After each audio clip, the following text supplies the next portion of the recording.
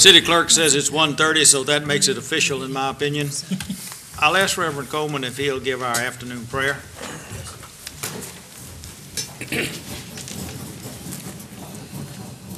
Let's pray. Eternal God, our Father, we thank you for this day. Thank you for giving us another opportunity to come before you, to thank you, and another opportunity to serve. And as we come together, we pray that you bless this our city, this our home. And we pray that you give us soundness of mind and give us the ability and the willingness to work together to make things better for this our home. We pray that you bless the sick, starving, grieved, and bereaved. In Jesus' name we pray. Amen. Amen. I call this meeting to order. Mr. Clerk, would you call the roll? Yes, sir. Mayor Johnson? Here. City Attorney Peoples? Here. City Treasurer Martin is still out. Councilor Tyrone is absent. Councilor Carter is absent. Councilor Robinson? Present. Councilor Cap? Here. Councilor Pulliam? Here. Councilor Taylor? Here. Councilor Coleman? Here. Councilor McClendon is absent. Councilor Mundy, way down there by yourself. And Councilor Holt is not here. Okay. We got 1, 2, 3, 4. We got 6 out of 10 present. 6 out of 10 with quorum present. We will proceed with our meeting. First item were the bid openings. There were 2 sets of bid openings, both submitted by the West Memphis Utility, one on a flush truck and one on a generator. You have tally sheets in front of you. If you have reviewed those, could I have a motion and a second to refer them to the Utility Commission? Mayor, make a motion, refer it back to utility. Second.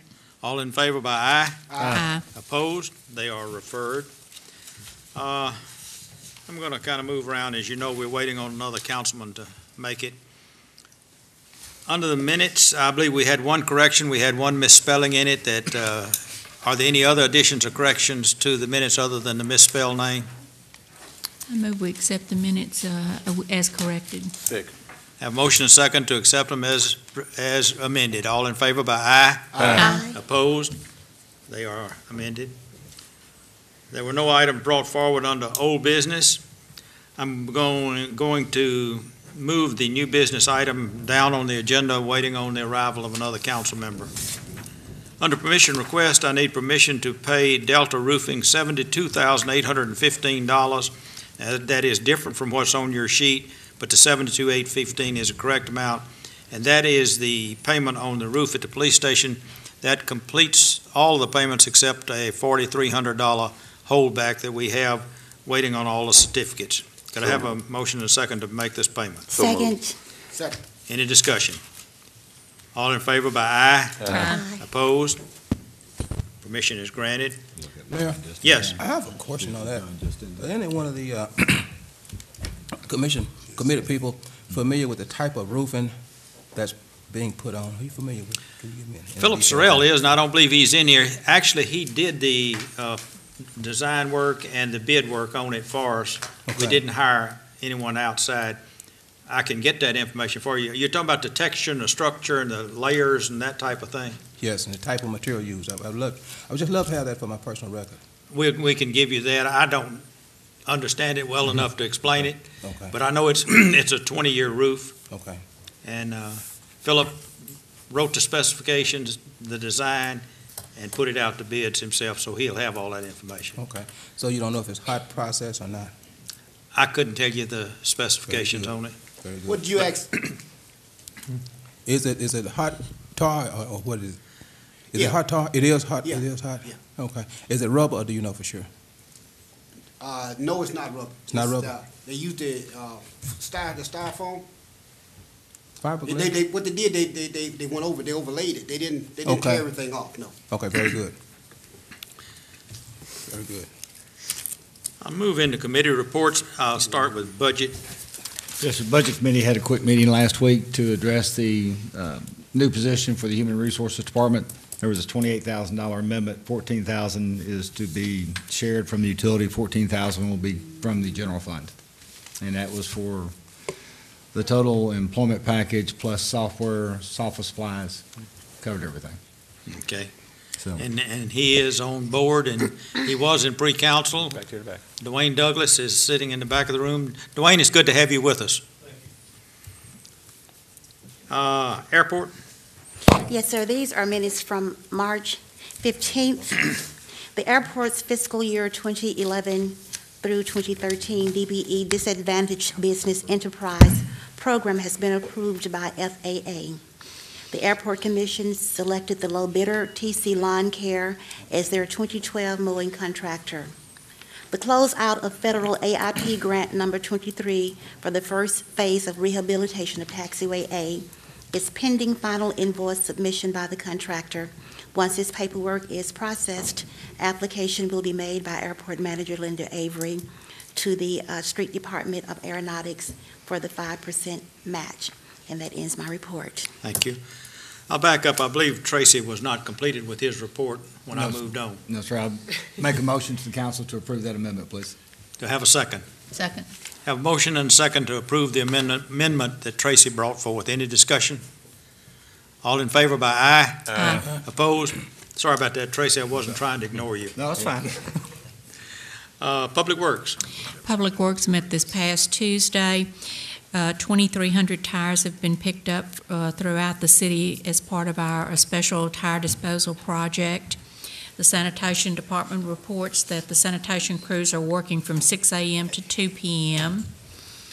Mr. Sorrell reported that on the Ingram Boulevard, they're starting to pour concrete this past Tuesday, and the construction is on schedule. The signalization project that's funded by the MPO, the project was bid by the Highway Department, but it came in above estimate, so it'll be rebid in May.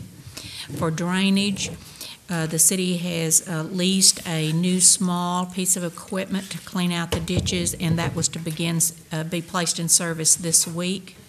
For the striping project, the bids have been advertised and will open bids at the April 19th City Council meeting. We discussed and approved a letter to be sent to all tree trimmers in the area, informing them that any debris generated by their operation must be properly hauled and disposed of by the contractor. He also reported the Highway Department is preparing to overlay Missouri Street, and it should be a 3-week project. We spent quite a bit of time talking about the Great American Cleanup, and I'm going to turn it over to Ms. Robinson's for a brief overview of what's going on with that for the city. Thank you so much, Councilwoman Taylor. Yes, we are talking about the Great American Cleanup, and you are invited to help keep America beautiful by joining in the Great American Cleanup. West Memphis this year has chosen to join. Litter, graffiti, unkept roads, blocks, and parks are far more than just unsightly. These are symptoms of uncaring behavior. We want to make our citizens aware of the importance of keeping our city litter-free, keeping our roads clean, and just being aware of how important it is to beautify your own neighborhood, taking care of your property. 8th Street Mission for Jesus Christ is going to do our kickoff. It's going to be Wednesday coming up. They're going to be beautifying the Roberta Jackson Neighborhood Center by cleaning out the flower beds, planting flowers, putting new landscape down, cleaning the James Hightower Park. So we're asking everybody, if you haven't gotten a letter from me, you will be getting one. Churches, schools, fraternities, sororities, business leaders. I look on Broadway, there are a lot of businesses where there's just so much litter. Litter, keeping everything litter-free is going to be our main focus this year. Yes, some beautification. If you don't want to clean up, there are other things you can do. Your group can get together, donate clothes to nonprofit organizations. You can get together with your children, toys, clothes, shoes. They don't want any more, but that's still in good condition. Instead of giving them to a yard sale, you can donate them to needy children, to needy families. So there are a lot we can do to help improve our city, the pride and people in the city of West Memphis. I believe the Evening Times has a piece in there today concerning the great cleanup, and it's going to be wonderful. People are calling me and getting on board. It's not a black-white thing. It's a community, West Memphis. We want our city to be something that we can say, yes, come and visit us. We're clean, and we can be proud of it. So I want everybody to join in with me and help us clean the city of West Memphis up. Thank you. Thank you, Lorraine. I'll move back up now. Alderman Holt joined us for one item that we needed to get passed. And the reason we've been delaying, it takes 7 votes to pass this item, and we only had 6. And Alderman Holt left work, so I'm going to back up to, under new business, under ordinance 01. Mayor, make a motion, we read 01 by title only. Have a second. Second. Motion second, read title only. All in favor by aye. Aye. Opposed?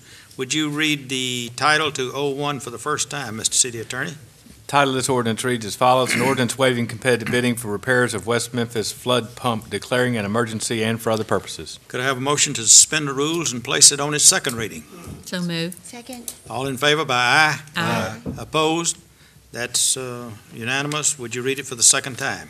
Title for the second reading reads: An ordinance to waive competitive bidding for repairs of West Memphis flood pump, declaring an emergency and for other purposes. Could I have a motion to further suspend the rules and place it on its third and final reading? So moved.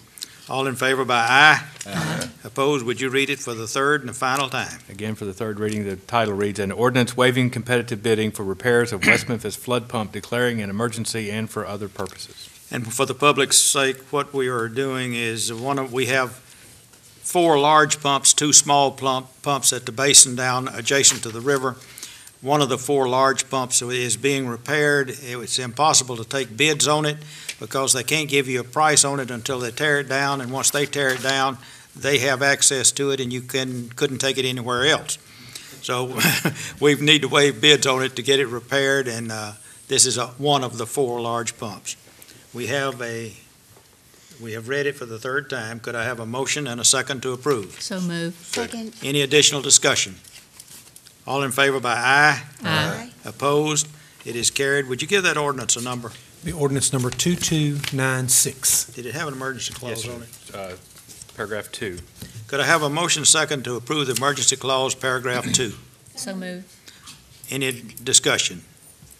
All in favor by aye. Aye. Opposed? The emergency clause is approved, and that makes the ordinance effective. Mr. Holt, you at your discretion, you can stay with us or you can leave us. We're kind of busy. Thank you for coming. I move back to the agenda. Next item were appointments. I had an appointment to the Auditorium Commission, the Parks Commission, and the Library Board.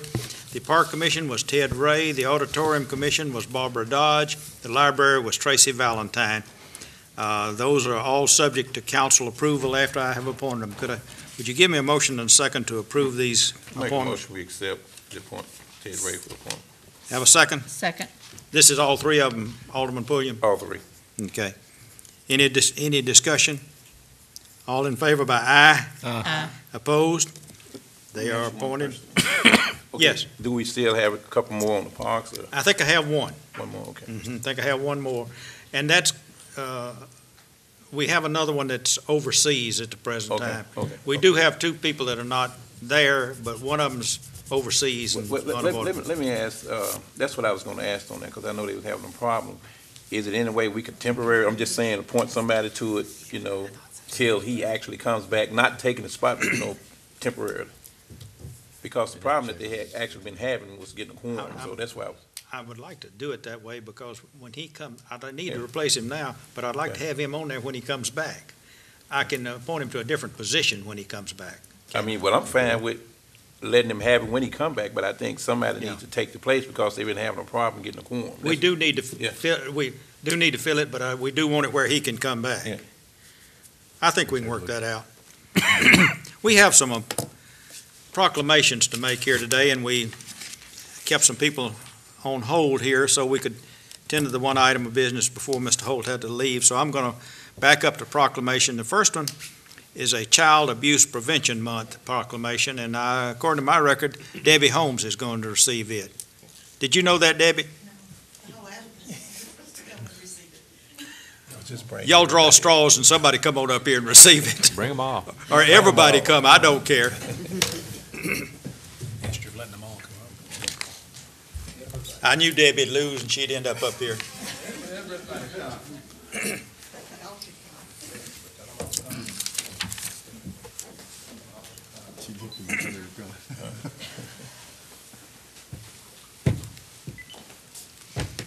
Whereas nearly 5 children die every day in America from abuse and neglect, and whereas the children of West Memphis are our future, whenever one child is abused or neglected, all West Memphis residents suffer. Whereas 171 children in West Memphis are victims of reported abuse each year. And whereas President Barack Obama has proclaimed the month of April as National Child Abuse Prevention Month. Whereas the victory over child abuse and neglect will not be achieved without the support of the entire community and the recognition of the importance of awareness, raising to increase the instance of abuse and support. We must support child abuse victims and their families. Whereas each April, the Children's Advocacy Center of Eastern Arkansas and other supporters of the child advocacy movement ask the community to join in outreach efforts to reduce and prevent child abuse. Therefore, I, William H. Johnson, Mayor of the City of West Memphis, do hereby proclaim every April as Child Abuse Prevention Month and urge all the citizens of West Memphis to give special recognition to this very special month. Debbie? Are y'all going to? We'll step back down. Goodbye. You wait a minute, I've got something to talk to you about. You need to go back for a picture. Moving close for a picture. Everybody smile.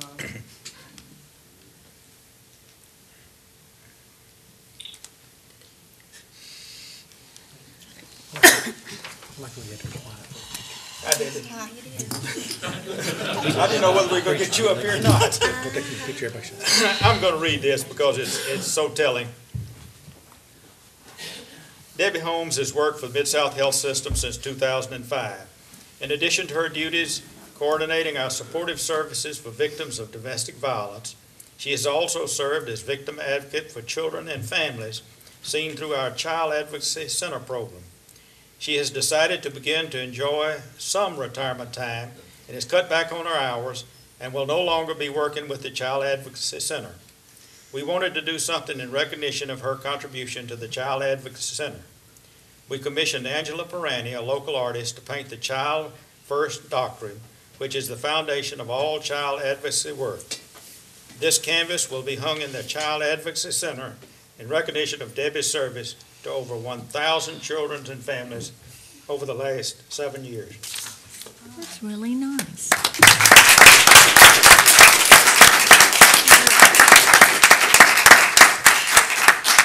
Thank you very much. I love West Memphis. West Memphis has always been good to my family. Most of you know my husband was the fire chief here for years. I tend to think that there's more good in West Memphis than there is bad. I agree. And our kids do need a lot of help. We have domestic violence, need a lot of help, and I don't intend to quit helping anybody. So I'm just going to do it part-time.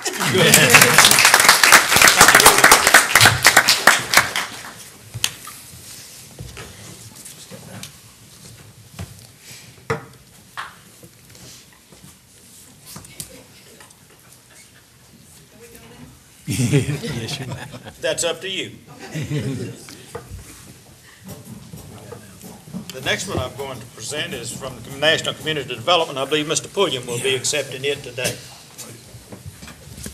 Whereas the United States Department of Housing and Urban Development hereby declare April the 8th through 14th of 2012 as National Community Development Week. We want to recognize and honor the notable achievements of our many diverse communities in creating opportunities for economic growth and entrepreneurship and improving the quality of life for our families, our communities, and our nation. The Community Development Block Grant Program is designed to assist low to moderate income families to improve the quality of life for homeowners and increase access to jobs and economic opportunity. Whereas private citizens and public officials must continue to work together to increase the affordability of housing, reduce the tragedy of homelessness and drug abuse, create more jobs, and increase the quality of life for all our citizens who are the most in need. Therefore, I, William H. Johnson, Mayor of the City of West Memphis, do hereby proclaim April the 8th through April the 14th of 2012 as National Community Development Week, and do hereby urge that all the citizens of West Memphis support and endorse these programs. Mr. Pulliam. Got anything you want to add? You said it all. Thank you, thank you. I need to look for some water there. Yeah. Andrew's locked down. I have one more, and they've changed who's going to receive this one. Ramona's going to do this one. Ramona, you're going to accept this one. Whereas April the 12th marks the 44th anniversary of the enactment of Title VIII of the Civil Rights Act of 1968. This landmark legislation was amended in 1988 by the Fair Housing Amendments Act, which expanded the coverage of Title VIII of the 1968 Act. Title VIII of the 1968 and 1988 Acts, generally referred to as the Federal Fair Housing Act, made it the nation's policy to assure that fair housing becomes a reality throughout the United States by prohibiting discrimination in the sale, rental, or financing of housing on the basis of race, color, religion, sex, handicap, family status, or national origin. Consequently, it is altogether fitting that we mark April the 12th as 2012 as a time for rededication to the spirit and purpose of the national goal of fair housing for all and for the renewal of the commitment of as citizens to make the promise of fair housing a reality for all Americans. Whereas as a nation, we have come a long way over these 44 years in meeting the national commitment. Whereas it becomes the responsibility of every American to make their personal commitment to ensuring that all people are afforded an equal opportunity to obtain housing. When each and every American makes their personal commitment to justice and fairness, discrimination will no longer exist. I am deeply committed to the goal of fair housing and equal housing opportunity for all Americans. Furthermore, I am firmly convinced that the overwhelming majority of all Americans are similarly committed. Accordingly, we must now join together and translate our commitment into a clear living reality by reaffirming our individual commitments and ensuring that fair housing practices and equal opportunity in housing does, and in fact, exist in all of our neighborhoods across this great land. Therefore, William H. Johnson, Mayor, do proclaim that the month of April the 12th to be Fair Housing Month, and invite all my fellow citizens to observe this month with appropriate ceremonies and activities.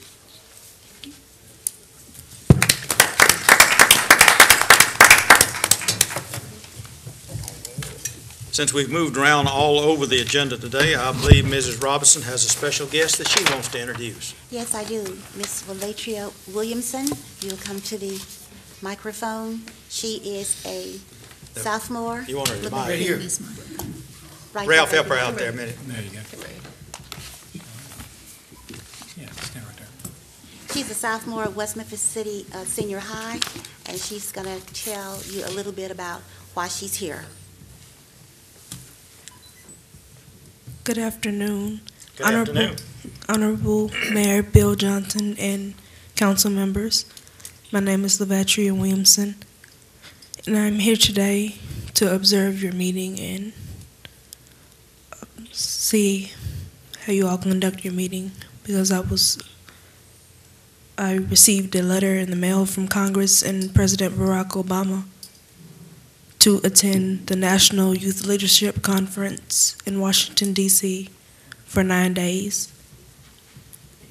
And I don't really have any political experience, so I wanted to turn to you all to see what I should and shouldn't do, and I thank you all for having me. Tell me something. How did you get chosen for this great opportunity? I scored in the top 5% in Arkansas for the Iowa Test of Basic Skills. That's over the entire state of Arkansas? Yes. Would you repeat that?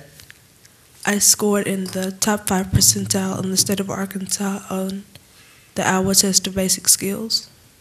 That's fantastic.